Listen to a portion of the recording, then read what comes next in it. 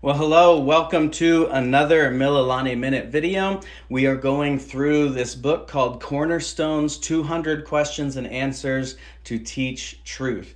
This is a resource you can use with your children, and I hope that you're able to do that. But it's also a great reminder for parents as you're going through this study.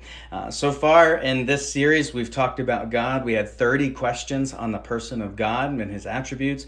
Now we've got 20 questions we're working through on creation. And just this week, we're going through 12 of those. We went through 4 just yesterday, and we've got the remaining 3 days of creation week coming up today. So let's jump right into those questions. Again, yesterday we talked about days 1 through 4. Let's start off with day 5. Remember, there's a pattern here. We ask, what did God create on the fill in the day, and then on that day or on the fill in the day, God created, and we give what he created. So here's the question. What did God create on the 5th day? What did God create on the 5th day? On the 5th day, God created birds and sea creatures. That's where we have birds and fish, and then the animals that live in the sea. And so what happened on the 5th day? God created the birds. So we see flying animals that were landing in the trees and living on the earth. And then we see the sea creatures. He has not yet created land animals. This is only day 5. And so again, what did God create on the 5th day? God created birds and sea creatures. So sharks, fish, whales, all kinds of interesting things that happen. So he had sea mammals, he had fish, all kinds of good things in the sea. And that was the 5th day.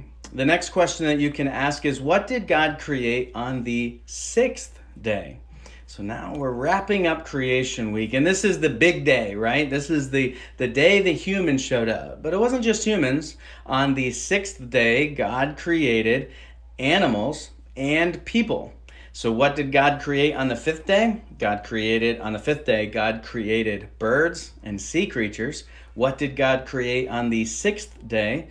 On the 6th day, God created animals, land animals, and people.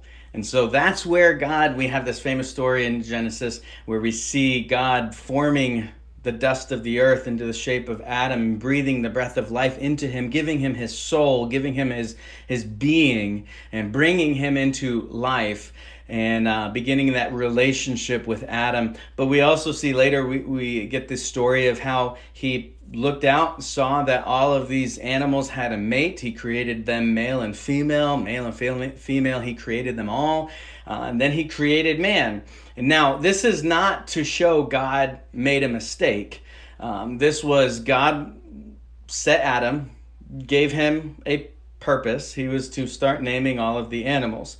Adam went back to God and said, there's a male and a female bird, there's a male and a female dog, there's a male and a female bear, whatever, the different animals. He said, but I'm looking around, I'm all alone, I'm by myself, I don't have a mate. And God said, it is not good for man to be alone, I shall create a helper suitable for him. So what does God do? He says, go to sleep, Adam. And he took out a rib and he made Eve. This is all happening on the 6th day. So this is important because what happened on that day, this was not God making a mistake and be like, oh man, you know what? You're right, Adam, my bad. Why don't you take a nap and I'll fix this real quick. There was a reason why God created Adam, left him to see, I need a mate. Yes, you do need a mate. You need a helper suitable for you. You are not complete by yourself. You need someone else. So he gave us someone as human beings. There is someone that he has given us to teach us. We need that relationship. We crave that relationship. That's a picture. Instituting marriage is a picture of the greater relationship, that oneness we have in our relationship with God. We are to be of the same mind. We're to desire the same things. We're to walk in one accord. That opportunity for Adam looking out over all of creation and realizing, I feel like I need something. Yes, Adam, you do. And that completed the 6 days of creation. But there's one more day, the seventh day. Now, we're still going to ask the same type of question, the same pattern. What did God create on the seventh day? Now, that may sound like a trick question, because if you grew up in the church or you grew up in Sunday school, you might say, God didn't create anything on the seventh day. God rested. Yes, that is the answer. On the seventh day, God rested. But what did he create? Because we say, he created the light, he created seas, he created land, he created plants, animals, and humans, as well as the sun, the moon, and the stars. So what did he create?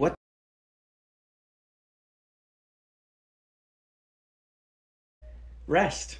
He taught us what it means to take a day to rest. Did God need rest? Was he tired? No. He was not exhausted. God did not expend too much energy and needed a day to just chill.